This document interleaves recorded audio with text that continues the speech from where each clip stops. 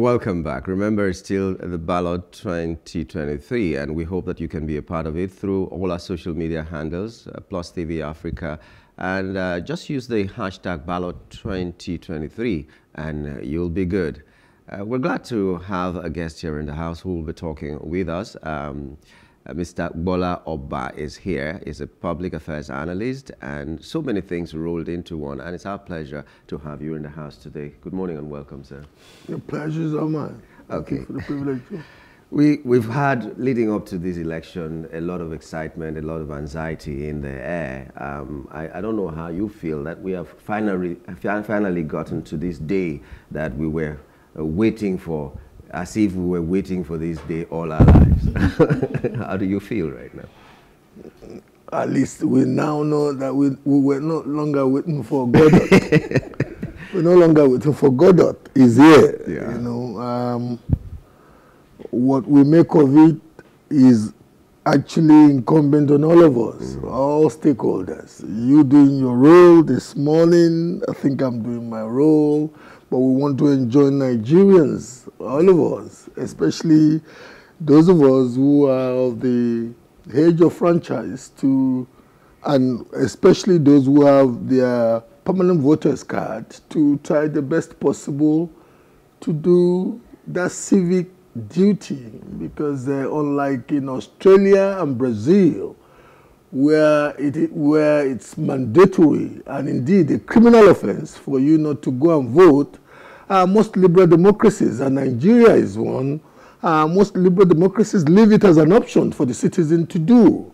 So this morning we particularly, using this powerful platform, want to enjoin our viewers. Even your MD told me a while ago that he was still going to dash out later in the day to go and do that duty. And you could imagine if somebody like you could do it, those at home should please, for the sake of Nigeria, do it. Do you think that system in Brazil, the other country that you mentioned, should be applied in Nigeria? Because here in Nigeria, it seems as if whoever has the time can go and do it.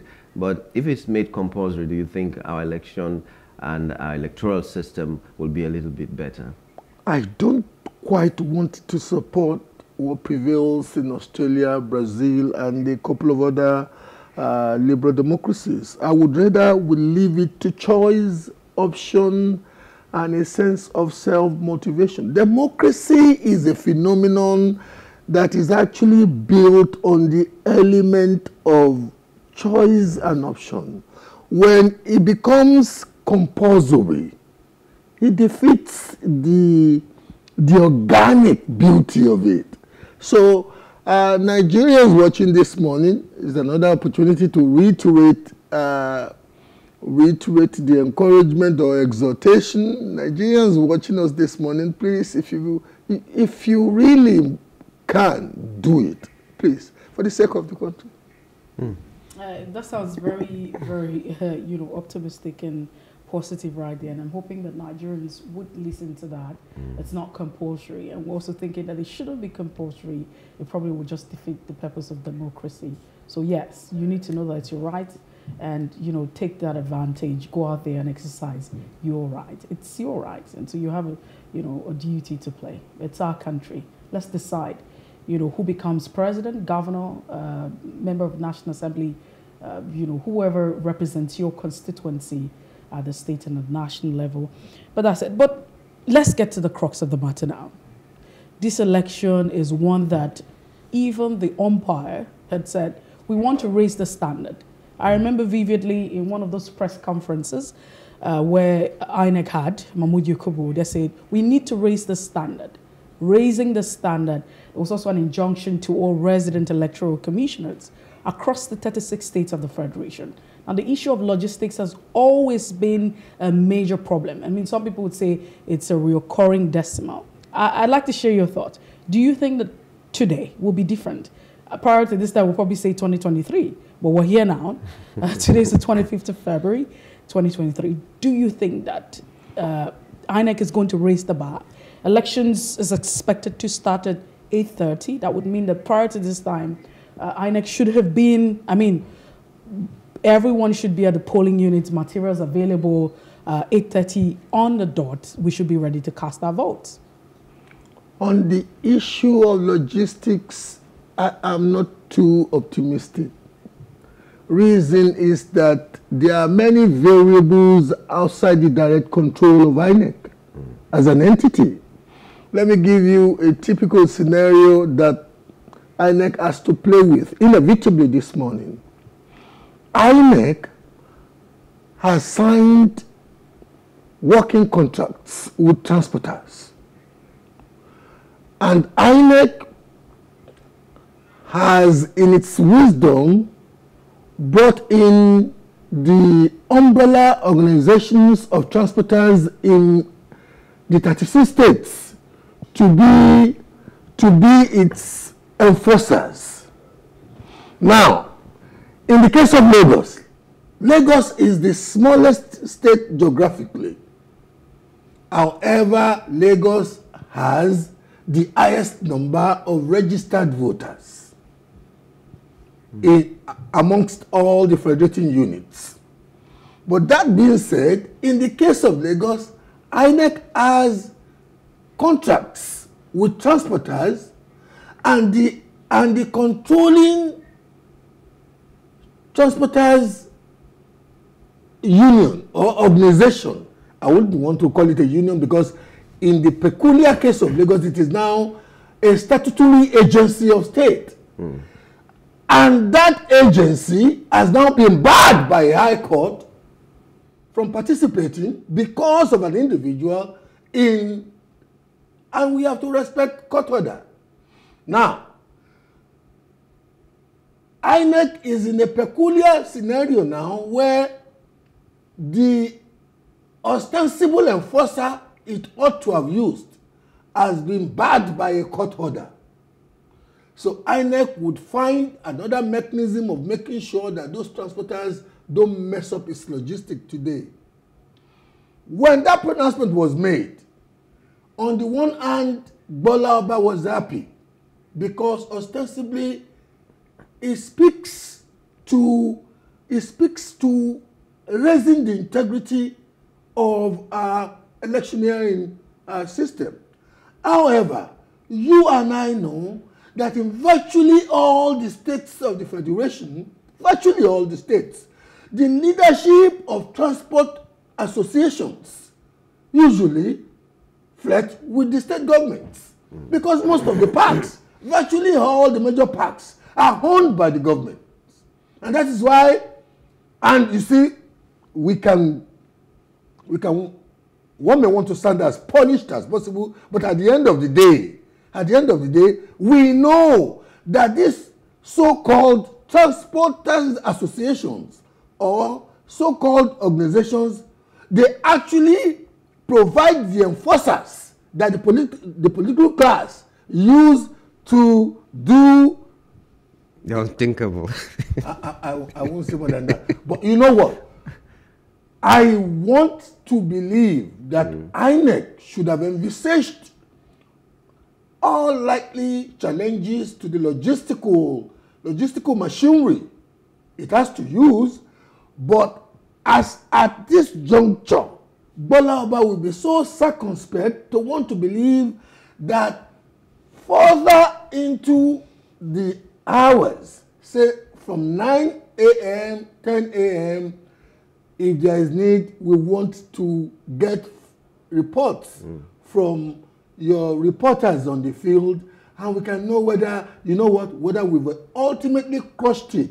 But it has been a recurrent or perennial challenge of elections management in Nigeria. At this juncture, I won't say it will not repeat itself. I mean, just before Nyamgo comes in here, one of the, fates and why Nigerians have been very excited about 2023, it's that it's different. Financial autonomy has been granted, to INEC via the Electoral Act of 2022. The fund. I don't know what that means. But when you say question mark, I'm wondering what that means. I'm saying some financial autonomy. This should be different. INEC should be able to procure vehicles, apart from what they receive, the allowance that would get to them. I mean, the budget for the elections is separate from what they get annually as a commission. So when we talk about, that's a concern that you have raised, but shouldn't it have been different? Especially with financial autonomy, that INEC can act, procure vehicles, probably get helicopters, because I don't see any reason why we can't have helicopters, transporting these materials, especially to these rural areas where we're still complaining about our roads not being very motorable. My concern now is the Electoral Act has granted the financial autonomy to INEC. They don't have to go through the Ministry of Finance for approval. The funds get directly. So with this, should INEC still be complaining about, having to contract people to transport materials, or they should be able to have vehicles and what have you to transport these materials? I think you have an over-romanticized, with due respect, ma'am, am I? I hate wanting to be rude to my host, but you see, I think you have an over-romanticized perception of INEC's financing methodology. And apart from that, indeed, in your very wonderful question, wanting us to harp or accentuate on the positives, I would rather not look in the direction that you have chosen to accentuate, because the financial autonomy, look, when you hear financial autonomy in Nigeria, my sister, don't be deceived. They will play an ostensible card, but the organics of how that autonomy is delivered, you will still discover that some latent characters still have a stranglehold on. But apart from that, INEC at this juncture is bedeviled by an omnibus status that a single entity cannot effectively perform. INEC is laden with the responsibility of elections management, like any EMB all over the world, elections management board. However, the Electoral Act also mandates INEC to be the DPP.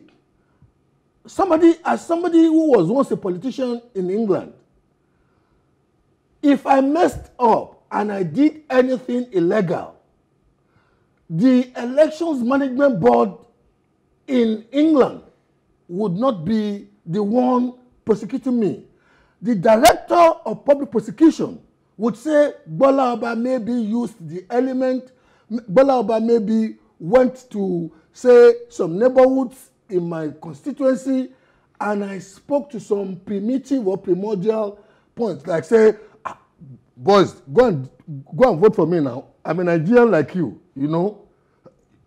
That would have been illegal. But it wouldn't have been the elections management body that would have had to prosecute me for playing up tribal or racial. It would have been the Director of Public Prosecution. But in the case of INEC, INEC is laden with that responsibility. Indeed, the Waste Commission had recommended a dedicated agency to be birthed by statute for elections, criminal conducts in elections. INEC asked that. Now, to the specific department or the area that you act on, logistics, where would INEC get the kind of money to buy vehicular assets? And indeed, you mentioned the helicopter, and I was thinking it was about time maybe somebody engaged me as a talk for INEC chairman, because come to think of it, I could be more-ish than anybody working for. If he could, if he gets that kind of money to buy a helicopter, these things still have to be outsourced.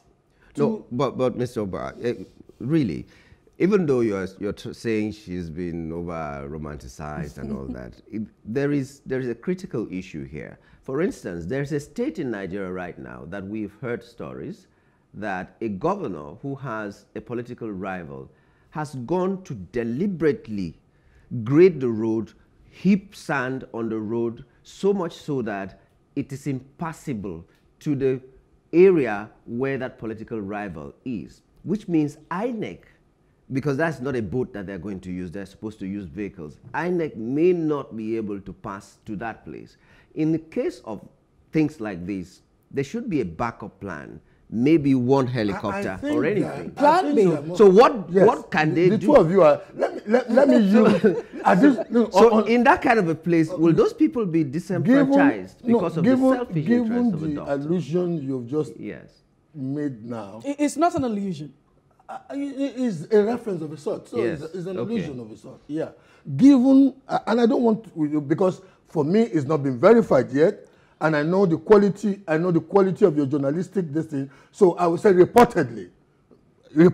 I mean, apart from if you make that, let's even get this clear, because even the governor himself. I mean, let's even put it. It's not fake news. Because I'm not saying it's fake news. So even the governor himself, reportedly. Yeah, reportedly, because the governor himself has come out to give reason for that particular behavior. No problem. We want to work on the question. Okay. So I'm not even fighting the I just don't want to. I'm not contesting the fact. And it's good. And it's good because it's not been proven by your organization. You don't have. It's reportedly. So we can at least we are safe on that. Given the integrity. Okay, answer. Yeah. Let's use reportedly. Having said that, I am one who believes that INEC must have an alternative for that. Because come to think of it, if INEC could have the Central Bank of Nigeria store its valuable documents or items, INEC has always historically, from when I was a young boy in Mushin, we had always known that our election management body used to work with the armed services.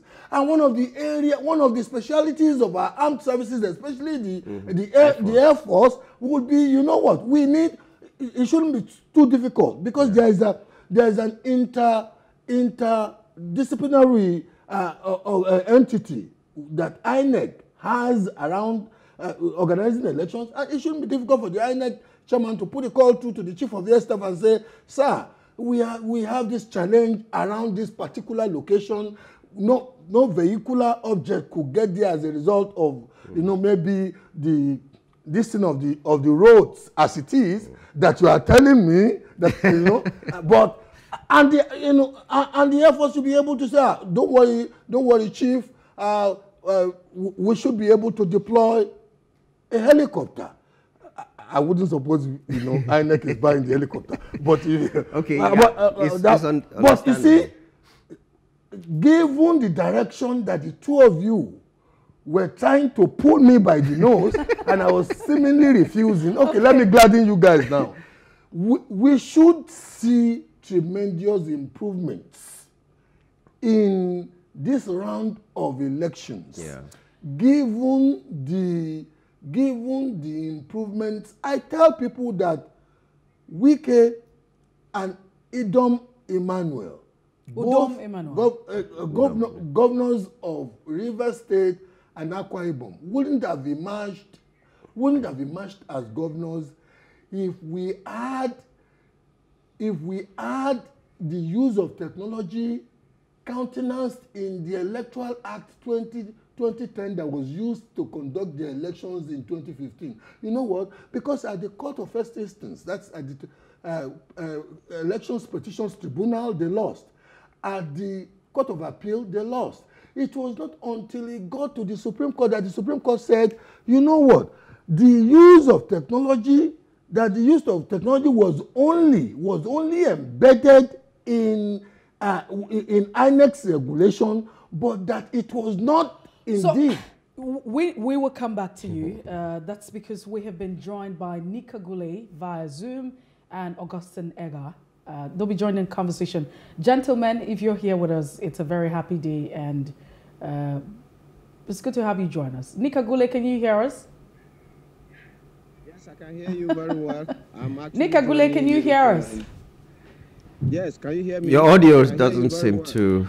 Well, if you can hear me, then I'd request that you please unmute your device. That would be very great. My mic Augustine is Edgar, unmuted. can you hear me now? It's unmuted. My mic is unmuted. Can you hear me? Nick Gbola, it's good to have you this morning on The Ballot. Thank you for joining us. Yes, thank you very much. Can you hear me? Yes, loud and clear. Okay, so I am actually sitting here in Vandeka, in Benue State. I have come to cast my vote, and Vandeka is the last local government before you get into Cross River State. So I'm happy to be here. Good morning to the panelists, and good morning to all Nigerians home and abroad. What's the situation like in Benue State? Is there any complaint? Because in some states we are hearing some complaints coming, maybe because of logistics or because of one problem or the other. How is the situation like in Benue? I don't have the position now in all 23 local governments in Benue State, but at the same time, if there was anything that was happening that was not going right, I would have been aware of that. It would have become some sort of news, because I'm very much connected to what is happening in the state. So far, it's been calm. There has been no news of either insecurity or logistics problems. In fact, on my way yesterday from Makurdi, which is the capital, traveling to Vandeka, I saw a lot of activities by INEC officials. You know, I saw so many buses, commercial buses that were hired by INEC at a point in Boko. I saw a great number of them. Then at a point, after I left Boko, I saw some of them at a petrol station filling up. So far, and I mean, I'm heavily connected on social media. So if there was anything that was untoward happening in Benue, it would have been picked up now by social media, and I would have been aware of that. So I can say that Benue so far is calm and getting ready for the polls. All right, so let's talk about where you are now. One of the issues that we've been talking about is the preparedness of INEC for this election. And over time, logistics has been a recurring issue. It has been always an issue for us and for the country. But INEC has said that 2023 will be different. Elections stipulated to commence at 8:30, and that's it. I'd like to ask you, do you have the presence of the officials right there? Are the materials already around?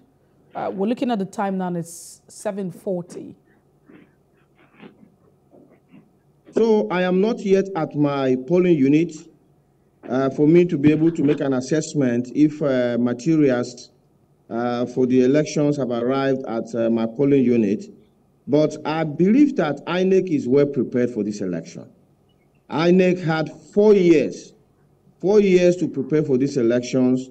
And within those 4 years, INEC have been testing their systems, their processes and procedures.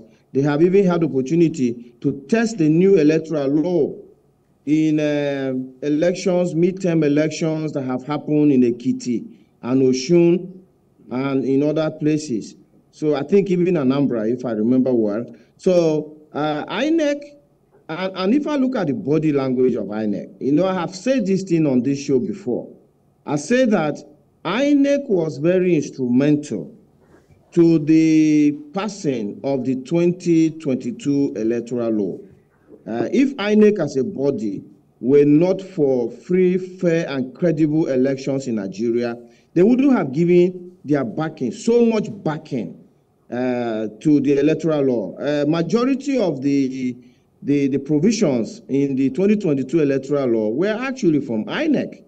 And I think I was speaking to an INEC official who said that the National Assembly only took like 25% of the provisions that INEC had wanted inserted in the electoral law. So from the conduct of INEC, right from the body language of the chairman down to the conduct of the officials, I have every sense of judgment to believe that INEC is ready to give Nigerians an election that will probably be the best in our history. The reason being that the 2022 electoral law has actually empowered us as a people. I'm sitting here now on my computer. I have already developed a template that has 176,000 rows on it, each row being a polling unit. And as a result, some polling units are being posted on the INEC server. I will be entering those results on my spreadsheet. And probably by 6 p.m. today, we Nigerians who have voted will already know who has won. And we'll just be waiting for INEC to make it official, probably on Monday or so.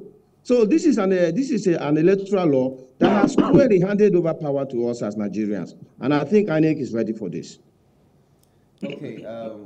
I'd like to say when you get to your polling unit and you have more activities happening there that you can talk to us, you please reconnect with us so that we can get inside information to what is happening where you are.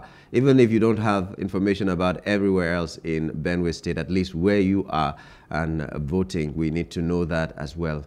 Thank you very much. But just before we go, I mean, there's also the conversation we had in the studio. I don't know if you were part of it.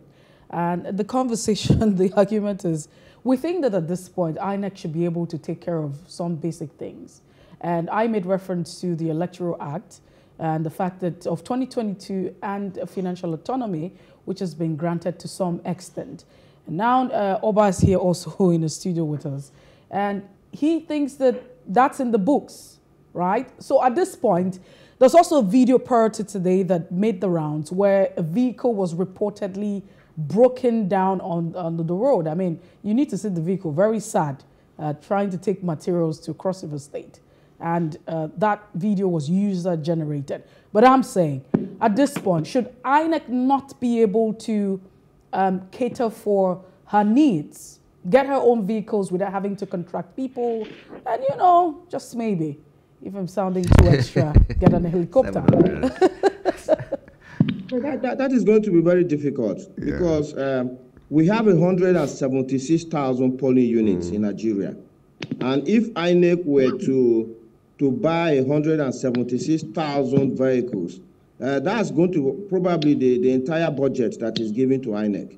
So the only thing INEC can do is that there are very, high quality commercial vehicles. They don't have to go for rickety ones. They can partner with commercial entities, like the quality of vehicles I saw doing electoral duties in Benue as I was coming here. They were of high quality. So probably this is a situation where there was a misjudgment by someone who decided to go for a vehicle that was not competent enough for these elections. But outside that, one other thing with the 2022 electoral law is that if electoral materials don't come to a polling unit, and specifically the beavers, if that beavers is not used, the election in that polling unit will be postponed. You know, in the days before the 2022 electoral law, the provision was that if the card reader was not available or was not working, they resorted to manual accreditation. And most times, a card reader that was there was working will be sidelined so that politicians will be able to resort to manual accreditation and then they will go ahead with their shenanigans. This 2022 electoral law say we must vote by beavers. So even if a particular polling unit does not have beavers, does not have electoral materials, their election will be postponed. And when beavers is found, it will be brought and the people will vote. So it's a good thing we are having this time around. Hello, hope you enjoyed the news. Please do subscribe to our YouTube channel and don't forget to hit the notification button so you get notified about fresh news updates.